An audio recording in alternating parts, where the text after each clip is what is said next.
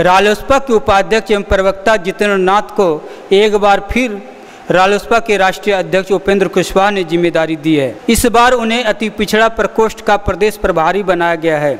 अति पिछड़ा प्रकोष्ठ का प्रदेश प्रभारी बनाए जाने पर पार्टी के कार्यकर्ताओं ने उन्हें बधाई दी है। साथ ही उम्मीद जताई है कि उनके नेतृत्व में पार्टी के पिछड़े प्रकोष्ठ को और मजबूती मिलेगी।